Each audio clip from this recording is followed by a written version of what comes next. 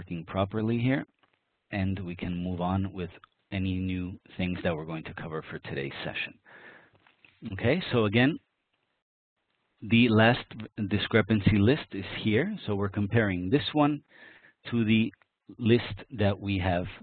Sorry, let me get this out of the way as well. To the list of the equipment that we have. So we have two lists of equipment. One with discrepancies, one with not. And why do we have these two? Because eventually we're going to add the data from these two to the actual physical verification template that I believe you should see on screen now. Yes, that looks like this. In this case, we already have the equipment populated. I already copied and pasted the data, but nevertheless, I want to go through the process, just because sometimes you need to make sure that what you have copied and pasted has fallen into the proper columns. And sometimes it may be misplaced depending on how you copied and pasted things, or the layout itself, and we'll see it in a bit, may have an extra column that the physical verification template does not have. So again, first things first is to make sure that we're in the correct tab. This one is the PV template tab. And here's where we're going to paste the information that we have extracted using T-code I808 for the list of equipment for the maintenance plant CD10. So the list that I have here, or whatever the information that I have pasted here and that we see on screen now, will belong to not this Excel where it has the discrepancies, but the Excel, let me get to that one here, the Excel that does not have the discrepancy list. So all we have to do was select, copy, and then paste into the physical verification template. That was the first thing we did. And then we went to the previous discrepancy results tab.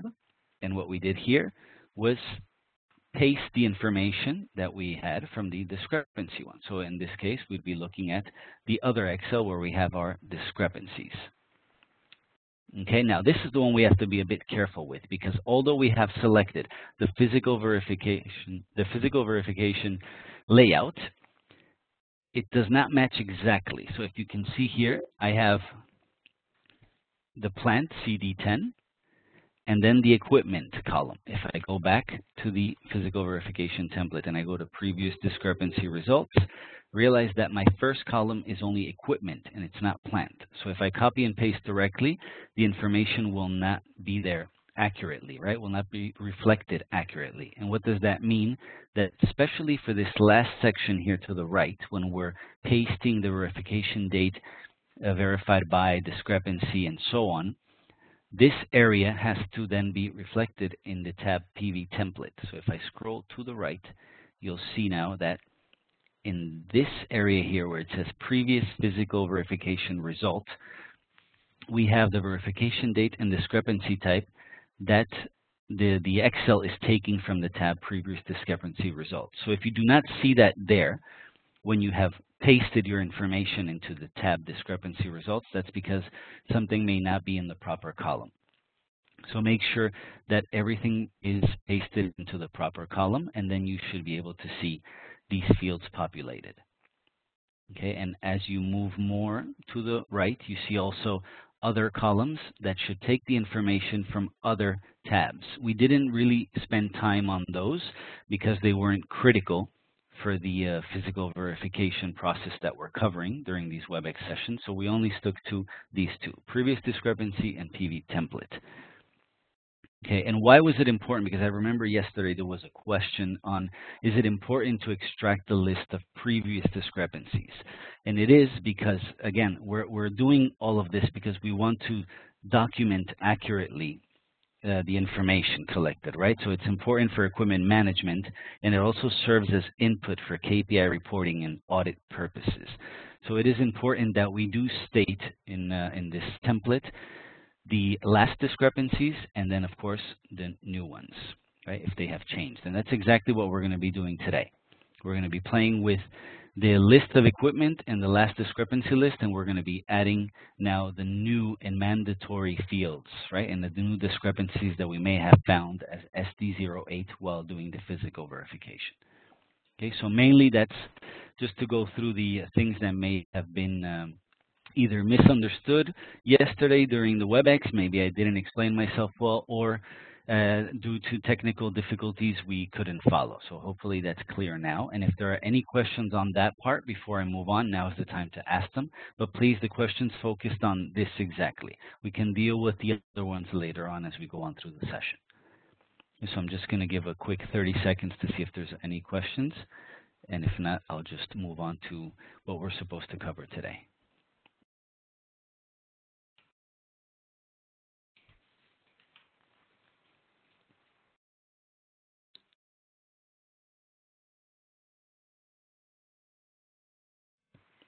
Yes, we do have a question from Nanette who is asking if it's possible to send Moja notification to each staff member on a monthly basis on items assigned to staff member. Monthly notification.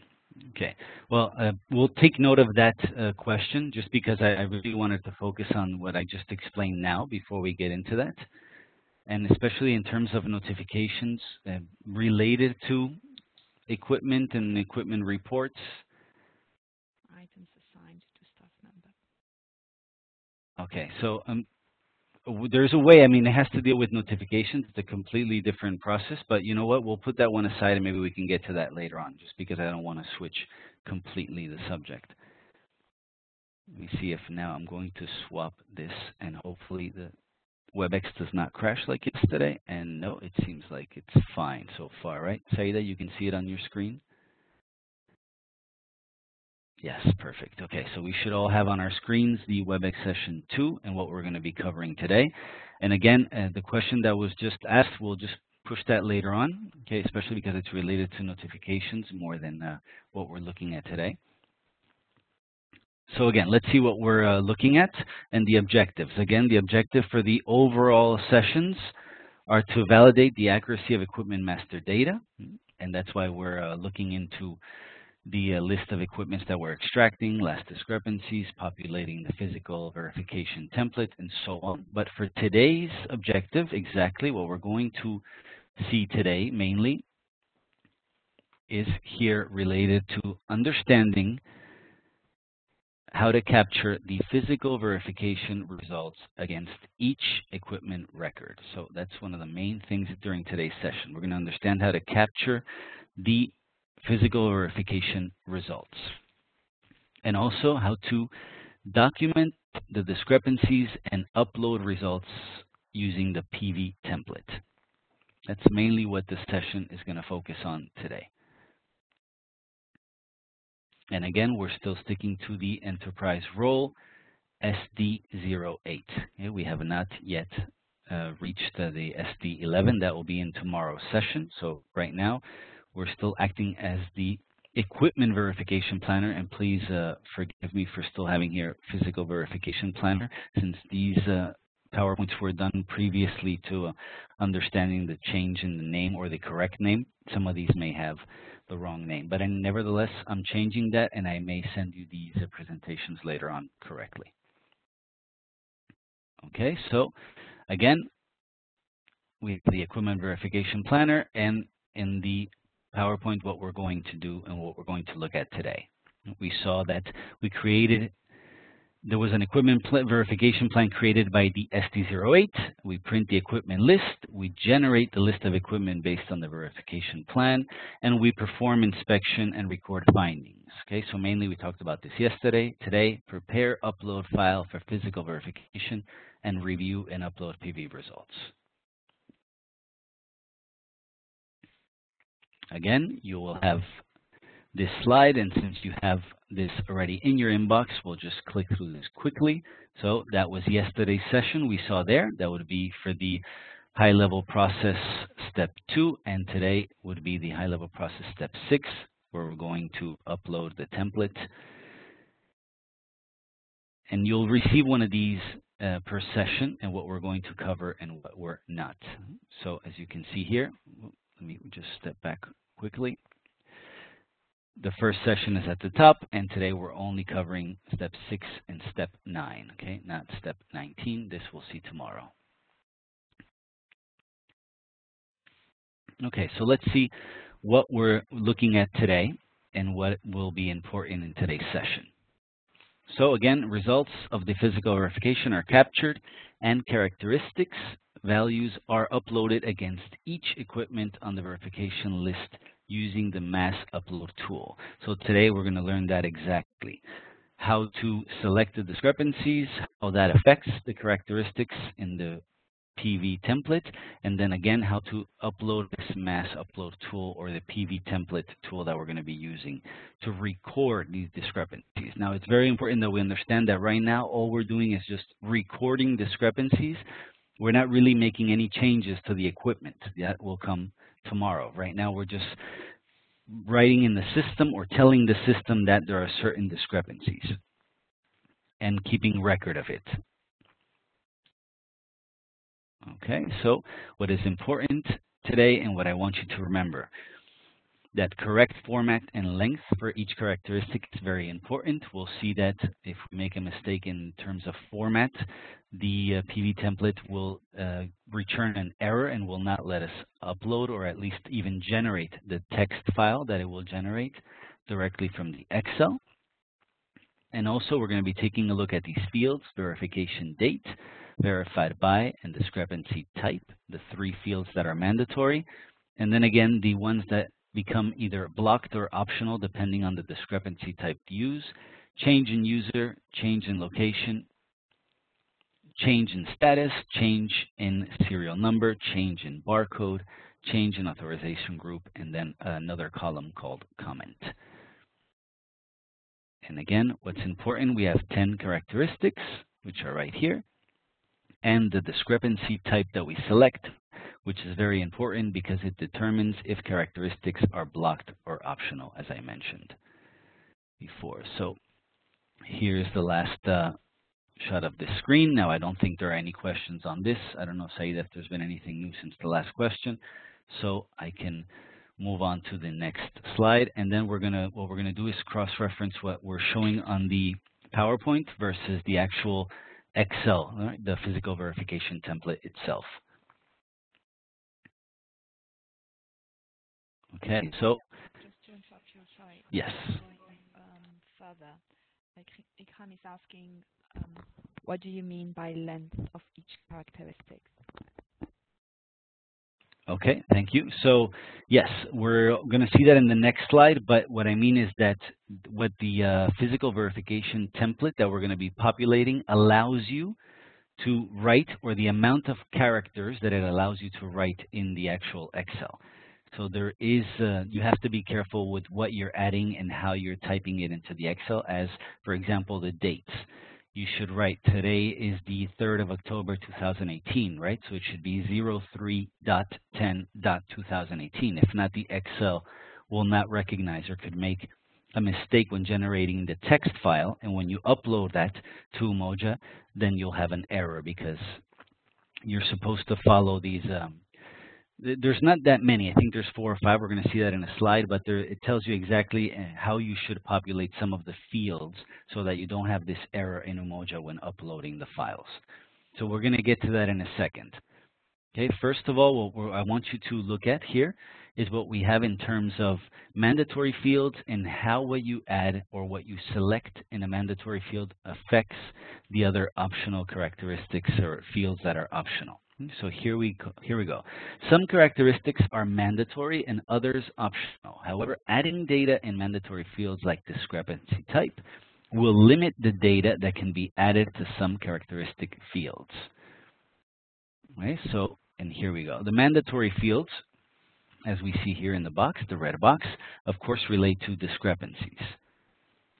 And what this means is that, of course, we have to select something here in these 3 columns.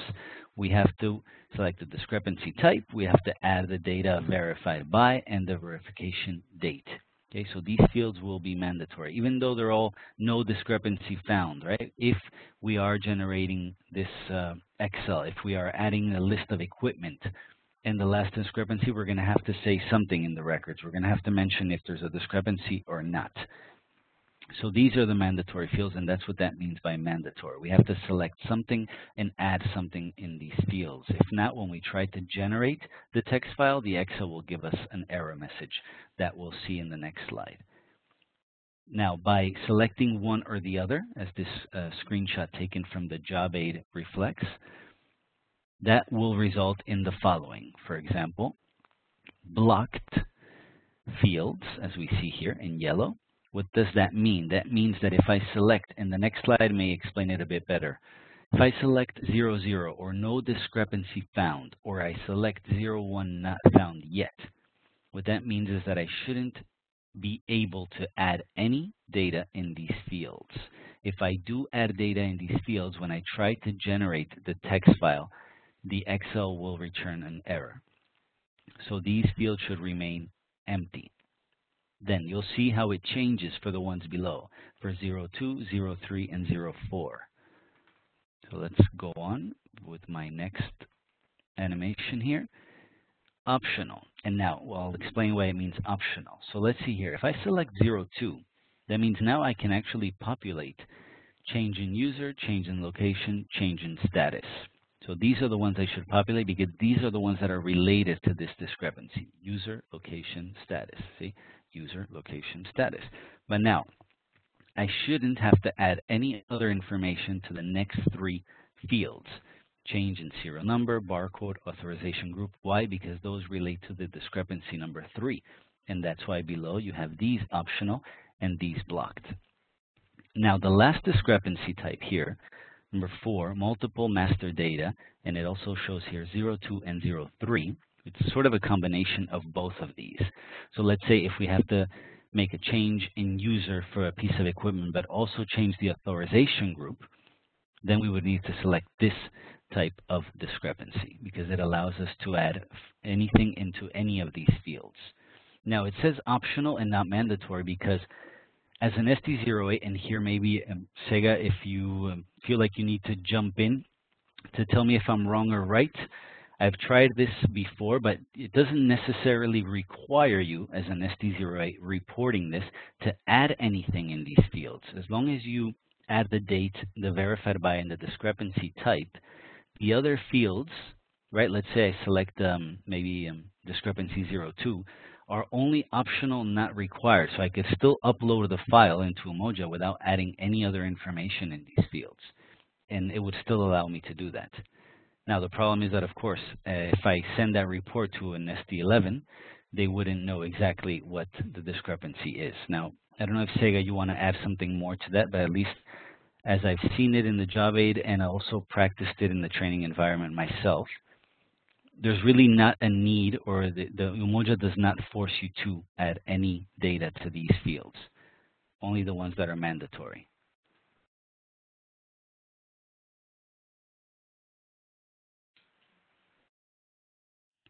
Okay, we cannot hear you. I'm not sure if you're actually trying to speak up or not. Maybe she... Can you hear me now? Yes, yes, perfect. Okay. Just to note that there's a change that came into production very recently to make, even though the characteristics are blocked, they will still need to enter not applicable, so NA. And we will be updating the job aid to reflect that. So it's not mandatory, but they still have to put not applicable. Okay, actually, if you do not write anything on there and just click on the generate button, yeah, it does it for you, right? It just does. writes But then on the load file, it's if you delete the NA and upload it, before you used to accept it. But now, so if they leave it blank and you generate the load file, it will automatically put NA. But some users were going into the load file and deleting the not applicable and uploading the file. So for that reason, now it's mandatory that even if they go into the load file and make changes to delete the not applicable, it will give error. Okay, yes, that is definitely a difference. Yes, it makes a lot of sense, Sega. Yeah. So let's say that I'm not a very good SD08, right? I don't write any information here in the change user, and I just upload this telling the SD11, right, or creating a report where I say, listen, there are discrepancies, but I haven't told you what's going on. I just upload this as not applicable. is there a way that these will become mandatory maybe later on, and you will have to add something there? I mean, it's just because then the job of the SD11, let's say if these are two different people, maybe I'm saying something that doesn't make much sense, but it could happen. Let's say if I don't write any information there, I'm not really making the other person's job easier possible.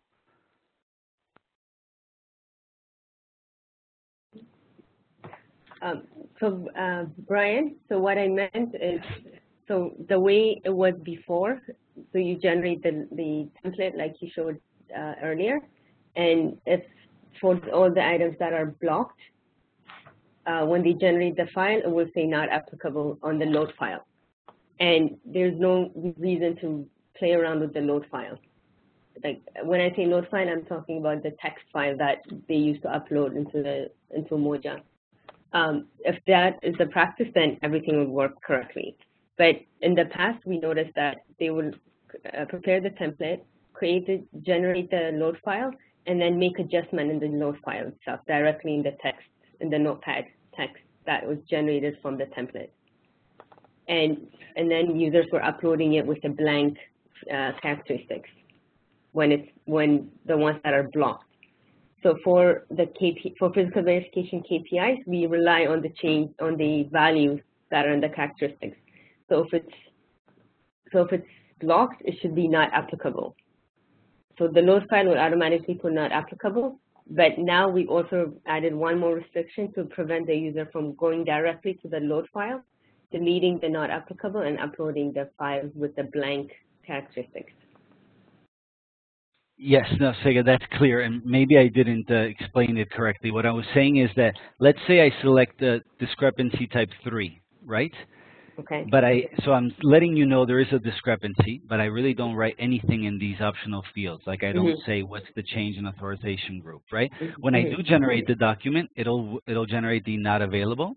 Yes. Let's say I don't update the text file either. I just upload this into Umoja. I'm letting you know there is a discrepancy, but I'm not telling you what it is or what it should be corrected. Now, is this normal practice? Should this be the proper procedure? Should the SD08 have to write something there? No, it's still optional. But I mean, by optional, I mean the system will automatically select not applicable if this field is left blank.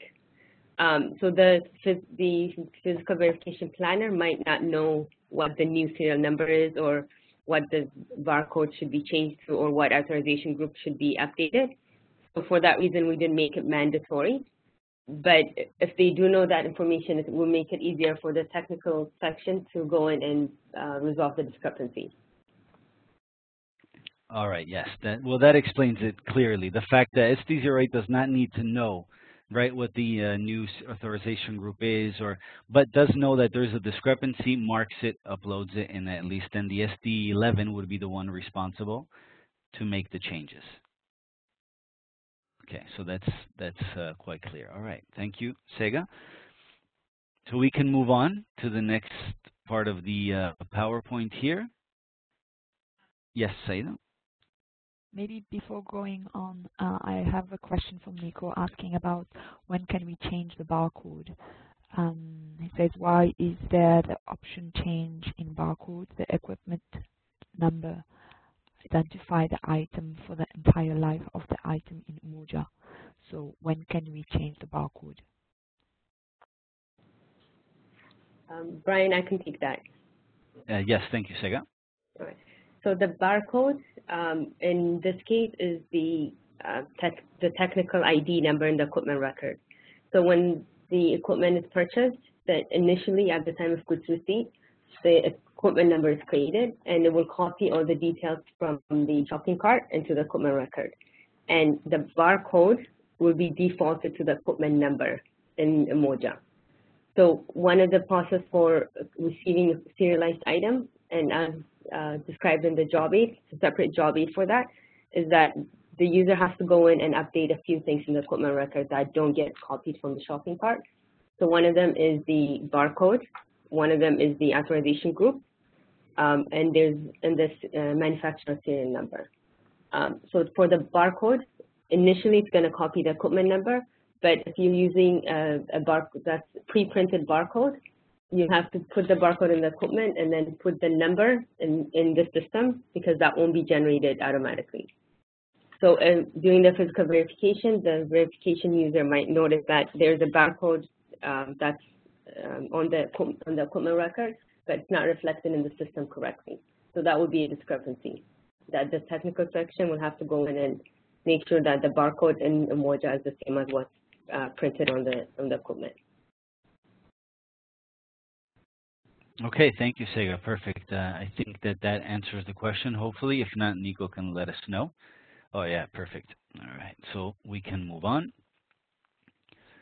And again, this next slide mainly just visualizes what I was explaining before, or it explains it in a different way, but I believe it was quite clear what we understood, right? So I'm just going to skip through this one. So remember, again, depending on the discrepancy that we select, then the fields become blocked. And you see there's a screenshot here of the error message you may get if trying to populate something you shouldn't, right? That should be blocked. Input is only permitted if the discrepancy type selected is 03, see, or 04. So the actual Excel will let you know what you're doing wrong depending on the discrepancy type you have selected. And here visually, again, what you can populate depending on what you select. So if you select 02, you should populate these three first fields.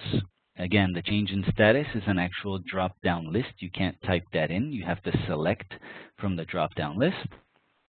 And we'll take a look at that right away. And if we select now discrepancy 03, the same thing now for the other three columns, serial number, barcode, authorization group. And then number 4, as we saw before, all of the fields would be optional. So I believe this slide kind of summarizes it clearly. And the next one, before we go into the Excel, tells you what each one of the discrepancy types selected stands for. So we have this already in our inbox, so I can go through it quickly, right? So if there's a change in user, right, the discrepancy that it is, and also what it means. The assignment, a business partner could be, or the user it is assigned to. If we select 0204, we could also mean change in location here. It's the incorrect functional location. If you guys review the job aid available in iSeek, that is also explained there. So depending on here, what it wants us to change, or the column that is called change in status, change in location, change in user, what that means, right? What it's asking you to change. So incorrect user status for change in status, and it's the same thing for the other three columns that we have under characteristics. So if we're going to write something in serial number here, it's the incorrect serial number, barcode, incorrect barcode, and authorization group, incorrect authorization group. So I think it's quite clear, and it's quite simple here. Just make sure that you're selecting the right discrepancy type before you populate one of those fields. Okay, and now I believe that here we go. This is the slide that reflects the information, I believe. Hold on, maybe we can go, and I think there's some guys working outside, so if it gets a bit louder, if you can tell them, sorry. All right, so this slide will show you what I was talking about. I think there was a question on this before, right? So how we have to be careful in how we populate the Excel sheet, right? So let's say that we have blank values will be interpreted as no update. Okay, again, this is for the ones that are not mandatory. That has to be clear as well. So blank values, no update. The format, for example, the format in the date, right? So you have to follow this format. The text format, text and or numbers, see, 30 characters long. So this is what I meant with, be careful. You can't just write your life story in some of these fields. You have to be careful with the format that you use. Then the deletion value, something that's quite important here as well. So to delete a value in the equipment record, add, and here we have the slash, to a non-mandatory field. So that will tell the system that what you're trying to do is delete a value that was there prior, and it's usually the latest value added that it will delete. And last but not least, when we're uploading the file, right, we have to generate a text file. That's the one we're going to load by clicking on Generate Physical Verification Load File, and we'll see that button in a bit. That button is right on your Excel, the Physical Verification Excel sheet.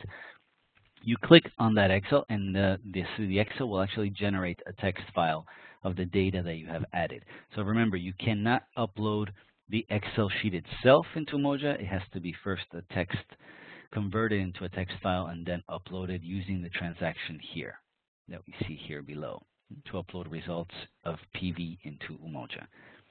So just some characteristics I wanted to look over before we start actually doing the work in the Excel itself. Okay, so keep these in mind. And our last slide here, which we can probably go back to later on, but let me just make sure. Yes, actually, let's cover this one first. So, and here's what we have to do also as part of the exercise, and this is what today's session is. So we're going to be populating the physical verification Excel right now. We're going to be adding the discrepancies, and we're going to be also taking a look at the characteristics, the optional fields or the blocked fields, depending on the discrepancy we select. But now, once we have done that and we have uploaded this text file that has been generated from the Excel, the equipment list, or the when we use the T code IH08, and we this time use the physical verification layout, but for the last discrepancy, and we'll go through that, so just in case you're not following, we'll now extract a new equipment discrepancy list. And this new equipment discrepancy list will reflect this new physical verification updates that we have made. So whatever new discrepancies we have added and the changes will now be reflected in this report, which is the discrepancy report that we're going to pull as SD08 Equipment Verification Planner and hand out to the technical units to make the necessary changes. So this is a very important report. See, the list of all equipment with discrepancy type 0, 1, 2, 3, 4. Now, there's 4 here, but in total, remember, there are 5. Now, I also have to take a look. I think when I sent you guys the answers to the poll, the questions and answers yesterday, I wrote here 05, but it's 04. I'll correct that and send it again. Will be provided to the technical units to resolve any discrepancies and update the equipment record. And then the SD11 will be responsible for resolving the discrepancy, okay, not SD08, and taking the appropriate action to update the equipment master based on the discrepancy report. So that's why this report is quite important, and we have to know how to extract it correctly and how to upload it, how to upload the new discrepancy results correctly as well. All right, and as our last slide, very similar to the one in session 1, the only difference will be here the last T code for upload PV results. This is the T code we will be using. All right, again, you have the link to the job aid and the link to the Excel here as well in the PowerPoint.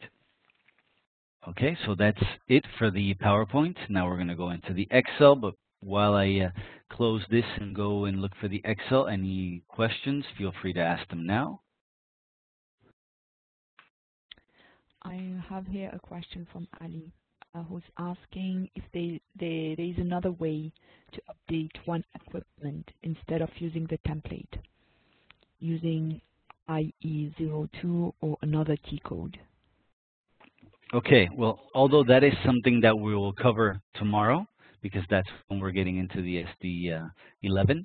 Yes, of course, if let's say there's only one change to be made, you do not need to use the template. But you know what, I'm going to take advantage, Ali, now that you asked that, because it's actually a very good question. After I was testing for a while, if you try to use this template to, let's say, edit or change a single piece of equipment, at least for me it was happening, and maybe Sarah can jump in, the Excel crashes and it starts generating like a never-ending list of N/A, right, all the way down to the bottom. That if I was adding just 1 or 2 pieces of equipment, I think there's at least a limit or a minimum of 5 pieces of equipment that you have to add to this Excel for it to generate the text file. If you only add 1 piece of equipment, And it also maybe depends, I think because it's defaulted to have at least 5 lines of equipment there. I'm sure you can change that manually, but you have to be careful. So yes, if it's only one piece of equipment, you can definitely use the T-code that you mentioned, Ali, and just go in and change that one. The template would be used for more than one. Hi, Brian. There Can you hear me? That might be an issue because the physical verification user will not have access to IE02. So they will have to use the template to upload the discrepancies. If it's just one equipment, I'm not aware that the template was having issues for one record. So maybe we can take that offline. Oh, yes, definitely. Mm-hmm. Okay, and Maybe yes, the thing is, I was mixing 2 different things in one. One was the updating of the equipment records, and the other one is the actual updating of this Excel. So yes, it's true. So because they don't have the access, they won't be able to go in manually and update the discrepancies in IE02. Exactly. So thanks, Sega. Yes, Ali. I think what Ali was mentioning is for the SD11, right, and updating the equipment record. The only thing is then I mixed this SD08 to the template. Okay. I guess if it were the same thing. But yes, thanks for jumping in and clarifying that, Sega. No worries. Thanks, Brian. Okay, so now we're back to our Excel sheet here. All right. And we have populated, again, all the information that we have copied and pasted from the previous list and the previous discrepancy types. And now we're going to be working on, let's say, at least updating the mandatory fields and also playing around a bit with the optional fields that we have here. Okay, so quickly, let's add some verification dates for this one. So again, we have to respect the way that we have to enter the date. So 03.10.2018. And again, we could always just copy and paste the dates. If we have a ton of equipment, we don't have to add it one by one. Same thing with verified by. In this case, I'll write my own name here. And here I can just drag this one down. If we drag it down here, of course, it'll change the date from 2018 to 19, 20, 21. So again, you'd have to copy and paste that one. And then the discrepancy types. So according to the exercise that we provided to you guys, which is back on screen here. And okay, at least today there's no delay between what I do and what you see. So that's great news. The discrepancy types. Add a different discrepancy type for each piece of equipment. Okay, we're only doing this for practice, right? To play around with the Excel a bit in the training environment. So we're going to add a different discrepancy type, for each one of the lines. And then complete mandatory fields, recording also the characteristics for each discrepancy added. Okay, so that means that each one of these, and we see here we have a drop down as well, we select the discrepancy. So first 00, 01, 02, and so on, just to see that we have different discrepancies all the way down, right?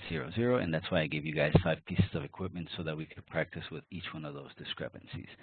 And then now, of course, based on what we've selected here, the fields that we have next door, right, to the right, will now be either blocked or optional. Yeah, so this is what I was showing in the PowerPoint presentation before. The mandatory fields are these 3 columns.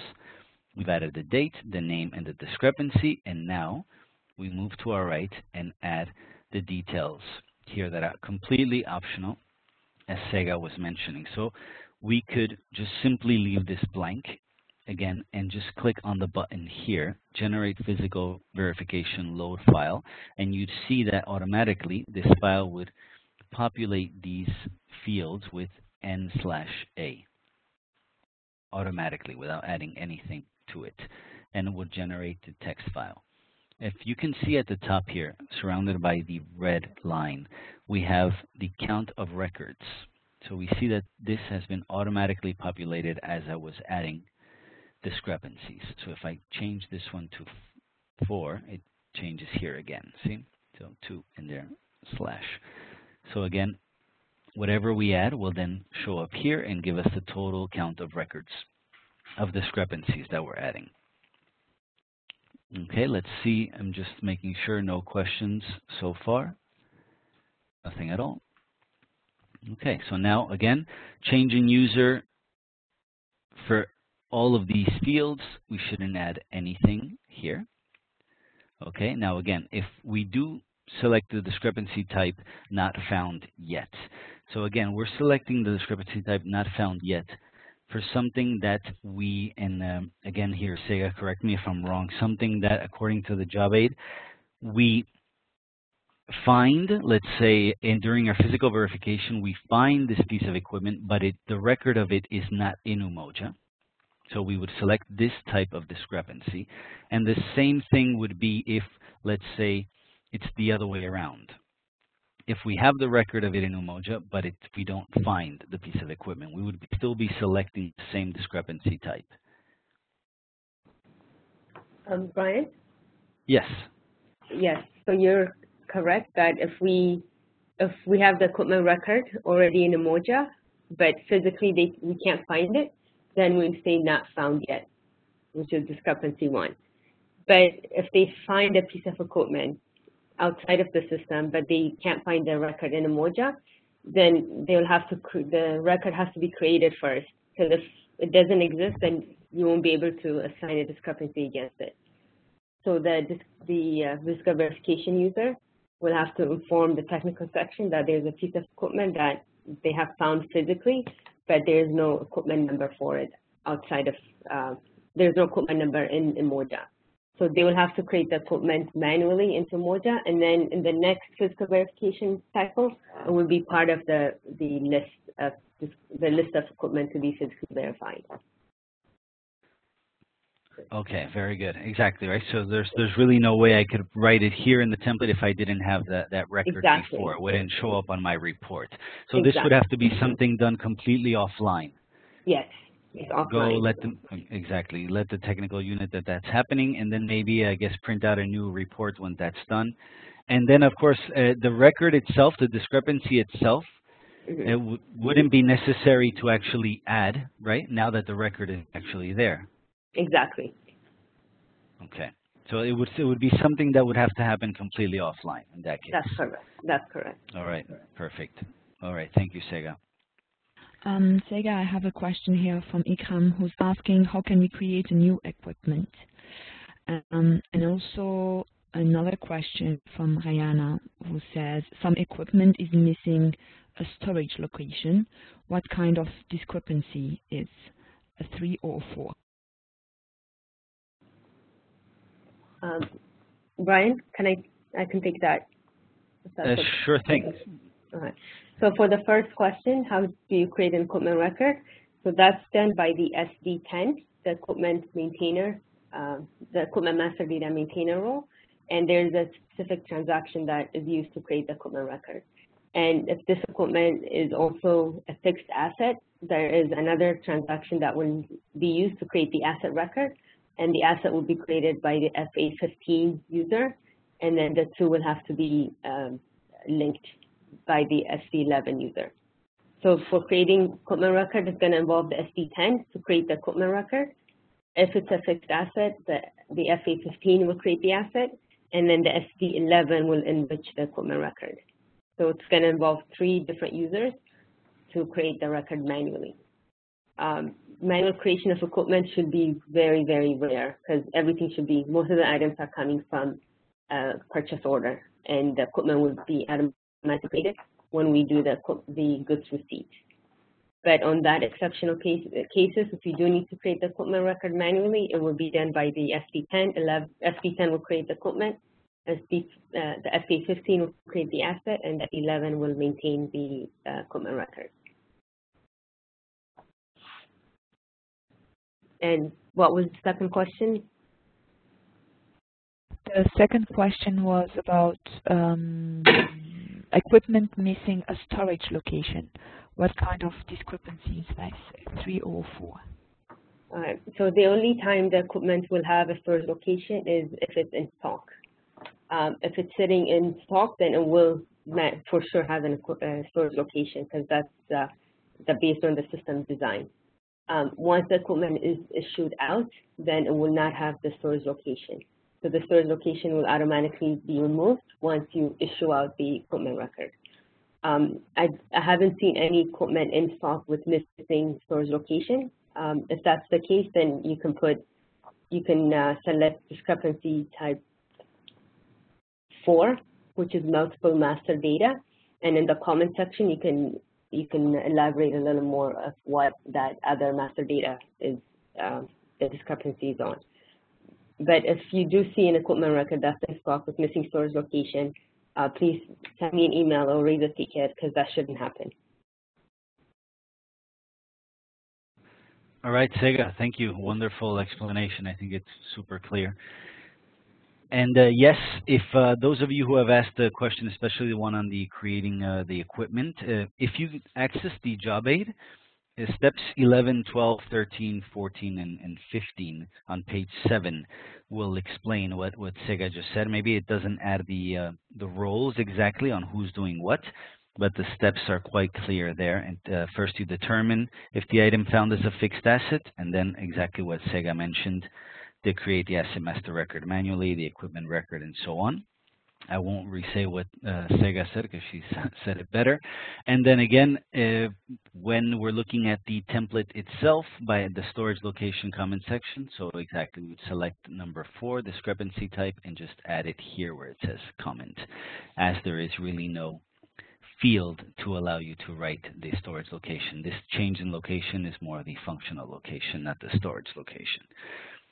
Okay, perfect. Well, that's good news. And then there's more information also on the job aid. Of course, so when we're talking about list of assets that require impairment, we're not going to really cover that during this WebEx session or series.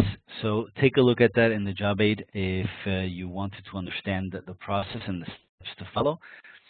But here we're just going to cover how to populate the Excel that we have in our screen right now, and also the optional fields and discrepancies that we're seeing. So let's play around a bit with what we were populating here in the Excel. We were saying that we weren't going to touch the first 2 lines as they should be blocked because we selected discrepancy 0 and 1.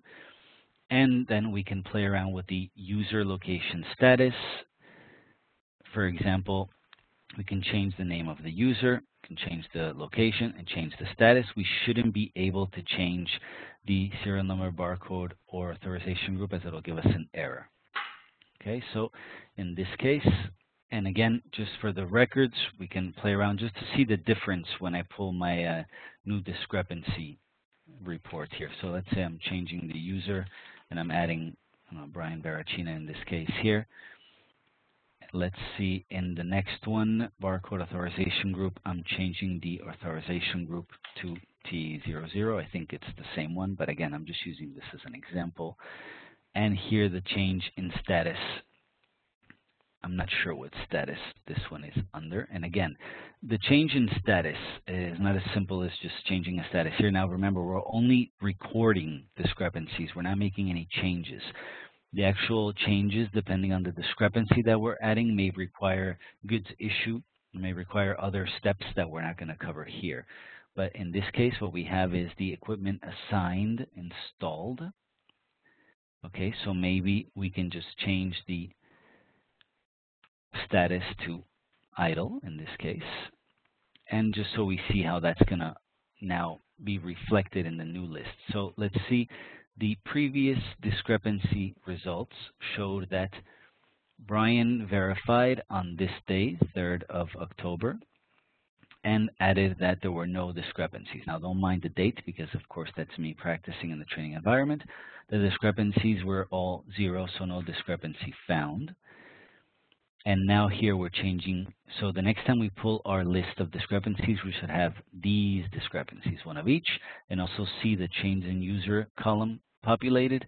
Same thing with the status and the authorization group. So once that is populated, I should be able to just click on the button, Generate Physical Verification Load File. And that should tell me that, see, first where do I want to save this file? As you can see, it's a text file. So we have to make sure, again, the system does it automatically. And I'm going to call this one physical verification session 2. So I remember, and I'm doing it in H just because it's easier for me to get to. You guys can save it on your desktop or wherever it's easier for you to do so. Click on save, and then we should have a message in the Excel like this one that says successfully saved. Template has been successfully saved as a text file. And hold on, I think we're going to go tell the guy that's hammering to stop, and we'll continue in 2 seconds.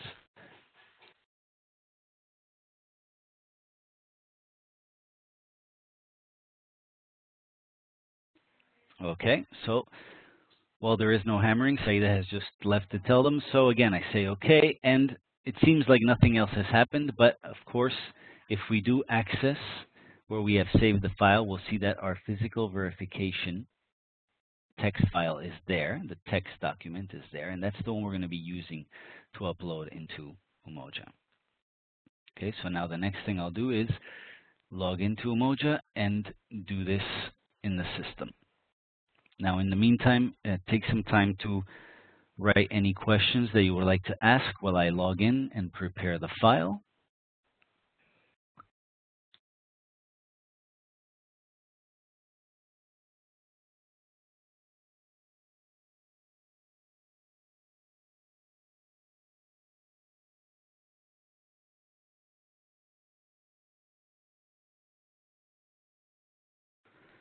Okay, so these are the steps you'll be following as well when doing the exercise.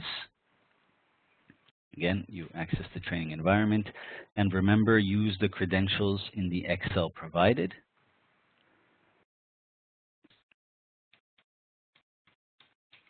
And that should be, oh, wait, while this goes on, okay. That should be the ones that here, okay. So remember, you look for your name, select the right username, and log into the training environment.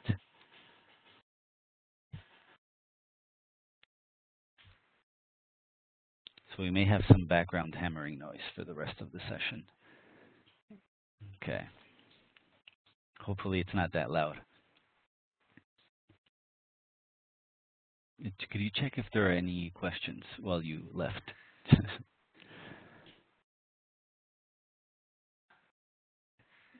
Okay, so let me continue here. Again, very important as well, select the Umoja training system. And here where it says, the column that says name, we're selecting ECC. I've also seen some emails with SRM selected or BW selected, so we're sticking to ECC. Double click, and then here's where we populate the information, 520 for the client, and the user, in my case, 2195.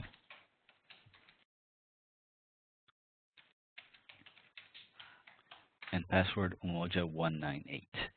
So if you do everything correctly and use the username, you should have no trouble here.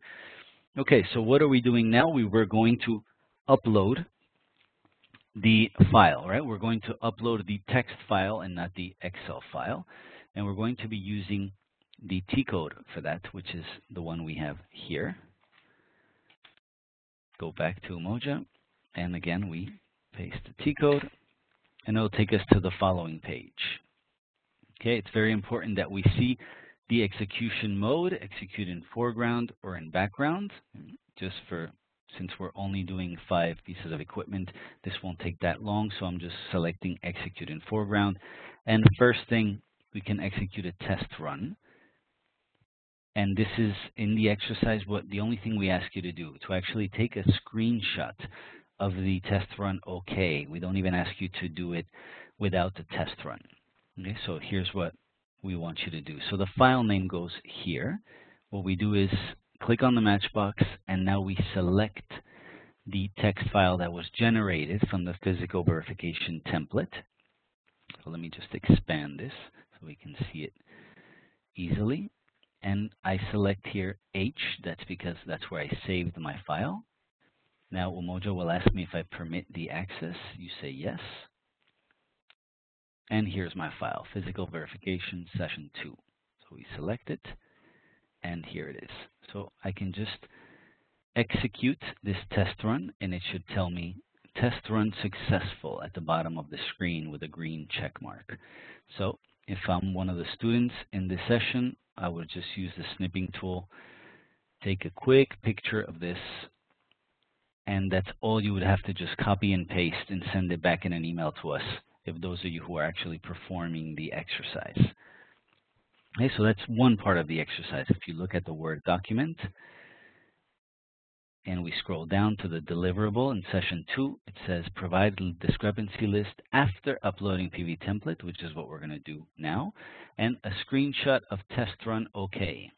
So the screenshot I just took, and now the discrepancy list after uploading the PV template, because now we know that the report is going to change. So now I just uncheck this test run. So I'm doing this change now for real in the system. I'm clicking execute, and now it should say that everything is okay. The icons, they're all green, and it says message text equipment changed successfully. Class, physical verification, and all my pieces of equipment. If you have some red lights here, that means you've done something wrong. Now again, don't go into the text file and make the changes and upload, because then you may make another mistake and generate another one and so on. Go back to the actual Excel that you were making the changes to and make the changes there. Generate a new text file and then upload that one.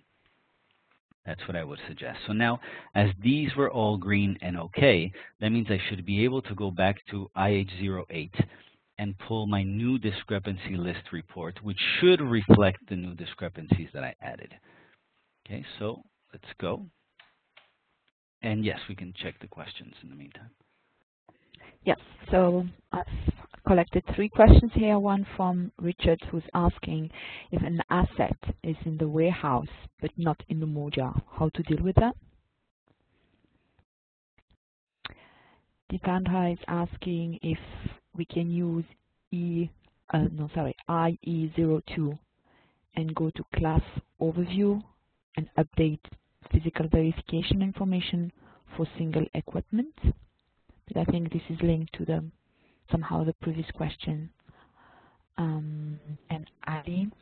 Yes. Oh, sorry. Actually, we'll go with the first one first. Yes, okay. Okay, and then we'll go to the next one. Sure. I mean, I think the first question relates directly to what Sega was explaining before. You said if what I found is an asset, right, that is in the warehouse but not in Umoja. So that eventually, when you're doing the physical verification, you're looking for, right, the equipment discrepancies. But now, if this item found is an asset, then you follow the steps that Sega was mentioning before, right? Eventually, there will have to be an asset master record created manually, and the roles SD10 will have to be involved, FA15, SD11, and so on. So it's the same thing that we were mentioning before, that Sega wonderfully explained before. If I'm incorrect, Sega, you can intervene, but I think that's exactly the same case we explained before. Yes, that's correct. Okay, thank you, Sega. And the next question, sorry, I was taking note of the previous one.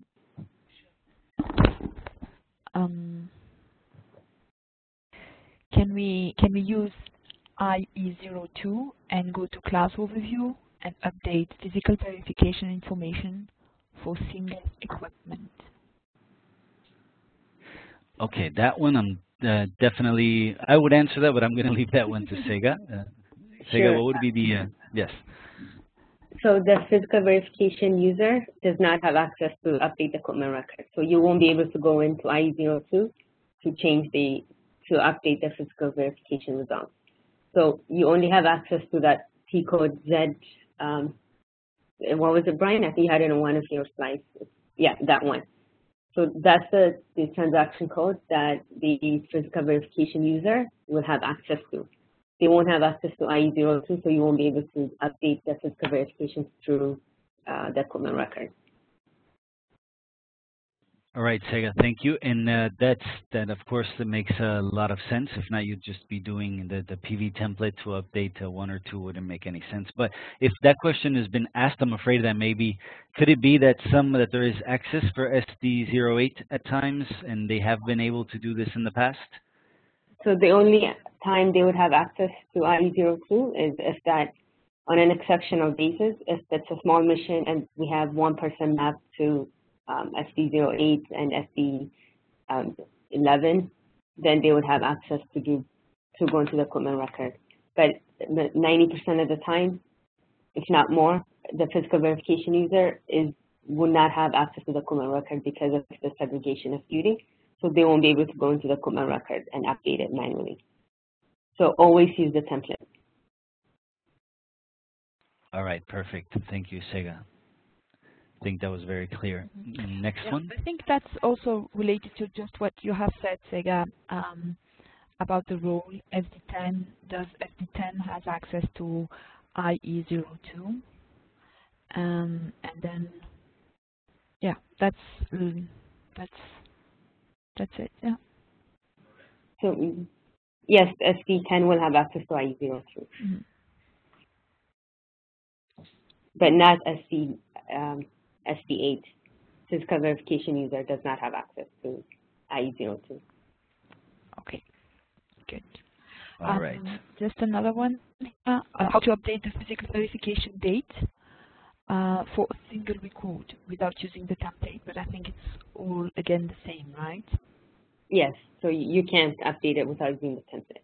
So anything related to the physical verification and the characteristics for the physical verification, the discrepancies, you'll have to use the template to upload the results. Okay. All right, thank you. Thank you, Sega. Thank you, Saida. So yes, definitely. And even if you were just using one record, and here's where what I wanted to, or what I was making reference to before I kind of mixed what the SD11 and what the SD08 would be doing with this Excel on screen. If let's say you just have one piece of equipment, one line, you see where the end of the Excel here, where we have this blue dot, sorry, I'm colorblind here, we would have to drag that up to the line that we have, because if we leave it down and there's nothing populated there, that's what's going to be generating the errors when we generate the physical verification load file. So just make sure that whatever is selected, right, belongs to the line that you have populated. So if you have two lines, then you should have two lines with this blue and white. See the ones below where it's line 17 starts, there's nothing there. So when I generate the file later on, there are no errors. If this would have been dragged down to, I don't know, line 30, and I generate this, then of course the Excel would return an error. So just be very careful when you're doing that and using the template to have this selected, okay, up or down, depending on the lines that you have. Okay, so we go back to Umoja now, and we were pulling the list, right? So now, of course, if we're pulling the list of discrepancies, of new discrepancies, let's say, we have IH08. We saw this T code yesterday. And again, Sega did mention to us that we should use the planning plant, but again, since the exercise was created for a maintenance plant, we're going to continue using that one instead. So first of all, we're going to be selecting the category M, also the class type, because we're looking at the discrepancies, and this is what we have to populate to pull this. The class, again, the matchbox. I believe there is no delay, so whatever I'm doing, you guys are seeing immediately. Selecting the physical verification keyword here under class.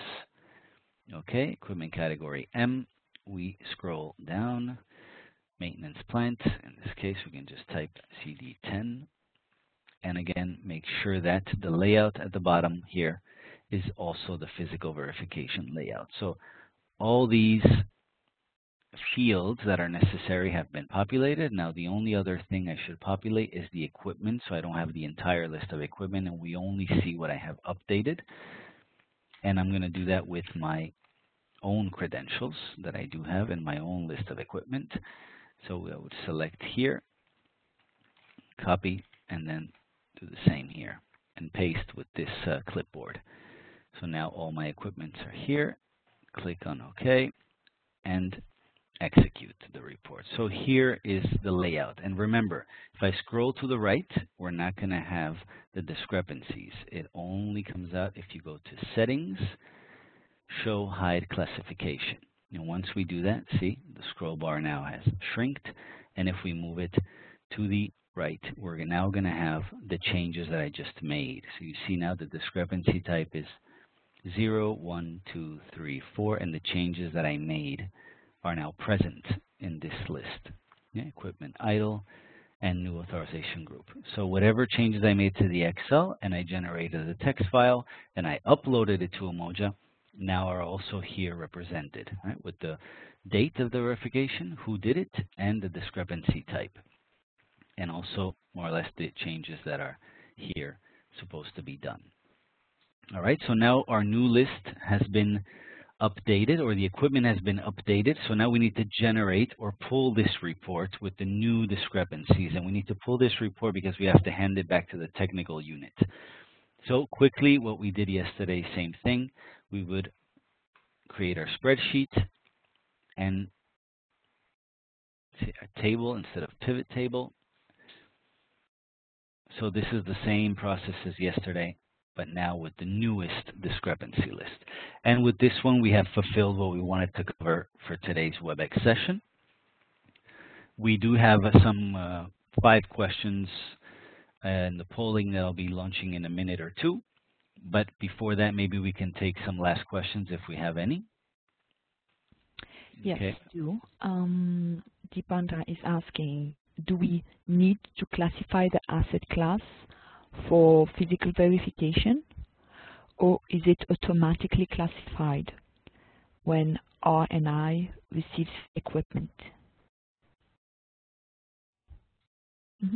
Another one? Okay. Oh, no, we'll go one by one. Thank you, Deepandra. We'll leave that. I think Sega, if she's around, maybe Sega, you can take that question. Brian, sorry, I didn't Yes. get the question. We lost connection for a minute. No problem. Saida? Yeah, I'll repeat. Do we need to classify the asset class for physical verification, or is it automatically classified when R&I receives equipment?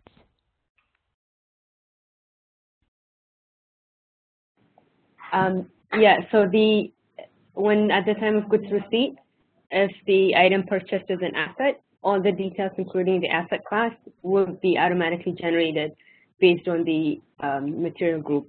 So it's generated by the system based on the material that was selected. So if the material in the shopping cart is a ZAS material, then that means it's an asset, and all the details on the asset record would automatically be generated in Umoja.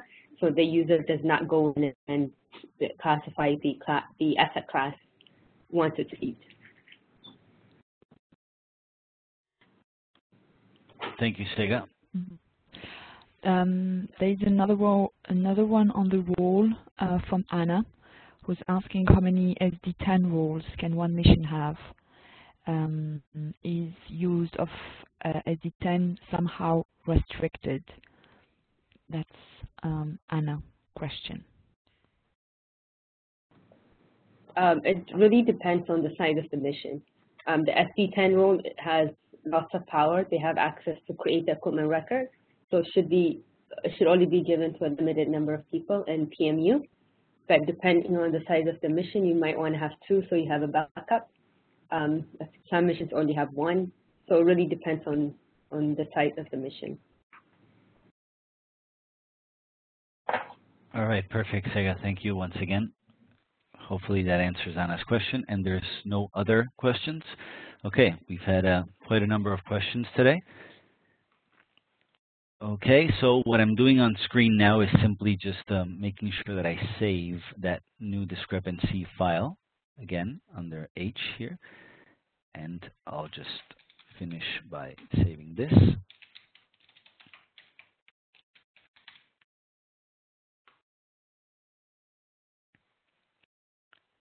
And that's it for today. What we wanted to cover has been covered, and it's more than enough information to be able to finish the exercise, right? Provide discrepancy list after uploading PV template. So that discrepancy list that I just saved now on screen would be the one that you guys would have to send us in an email with a screenshot of the test run OK for the T code ZPM.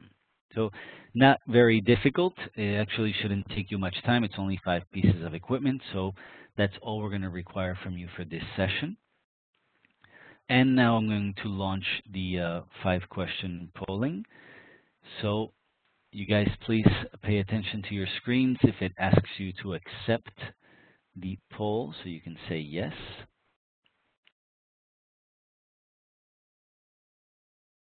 And it has been launched. So here are your 5 questions of the day. Again, covering the main basics or the critical points of what I consider in this presentation, in this WebEx session today.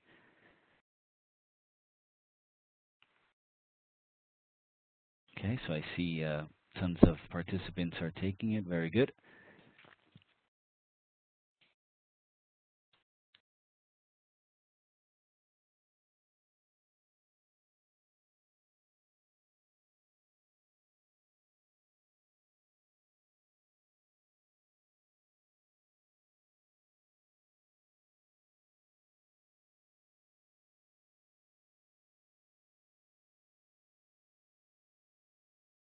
Okay, and just as a reminder, while you guys are doing the answering the questions now, which I see 60% of the people are doing the questions, very good.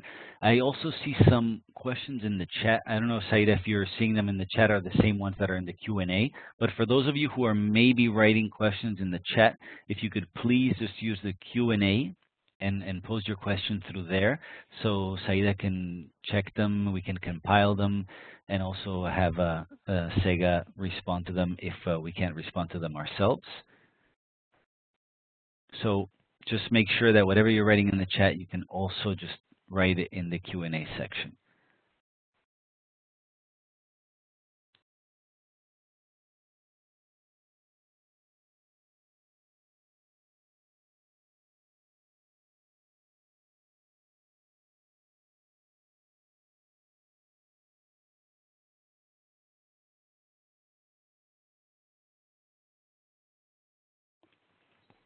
Okay, another option is in the chat for those of you who are sending questions directly to the host or presenter, which is mainly to me.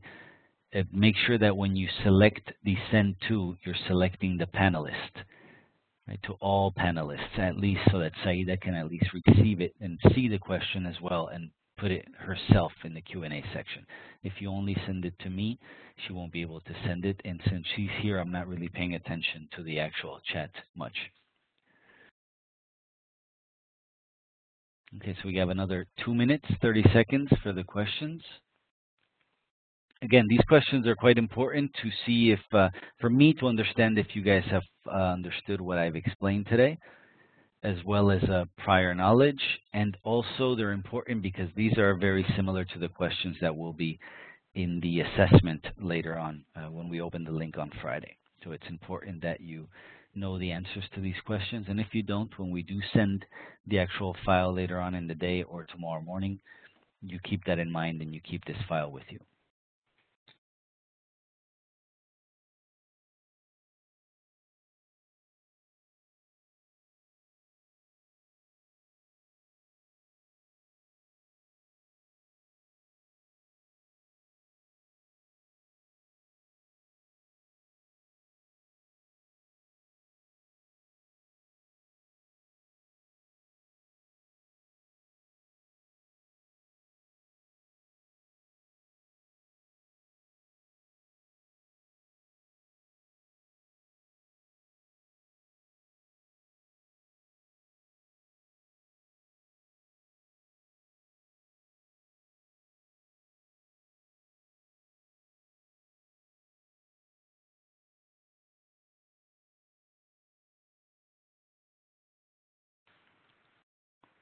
Okay, so for those of you who have finished the polling questions, that's the end of our session today, and we still have some 3 minutes, I believe, 3-4 minutes. If there's any other question, we can answer quickly. We'll take that as well. The others have 45 seconds now to finish the questions in the poll, which you can still do. Mm-hmm. But just, yes. Yeah, we have one last question from Dipandra, who's asking, can we remove the physical verification classification for UN05 equipment? Okay, thank you, Saida. believe if Sega, you're still around, we can repeat the question. Yes, can you read the question again, please? Yes. Yes. Can we remove the physical verification classification for UN-05 equipment? What do they mean remove? Because UN-05 equipment, based on yesterday's session, are not subject to physical verification unless they are fixed assets.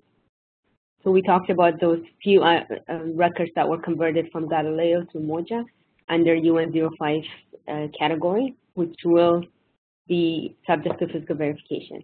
But all other equipment after go live, we're only looking at category M, which is SC01, which is UN-01 equipment, which will be subject to physical verification. So I don't understand the question that removing the characteristics. Okay. Thanks, Sega. Maybe since you did, and you actually did mention this yesterday, where instead of just filtering by M, right, we were filtering by the O category.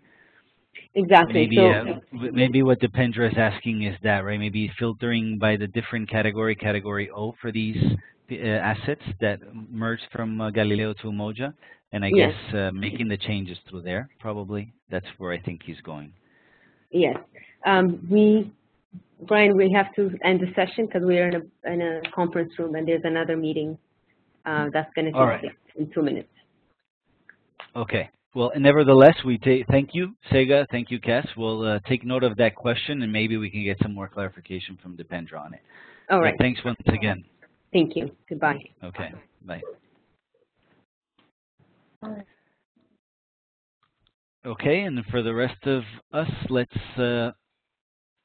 share now the correct answers to the polling questions. Again, I'm compiling these.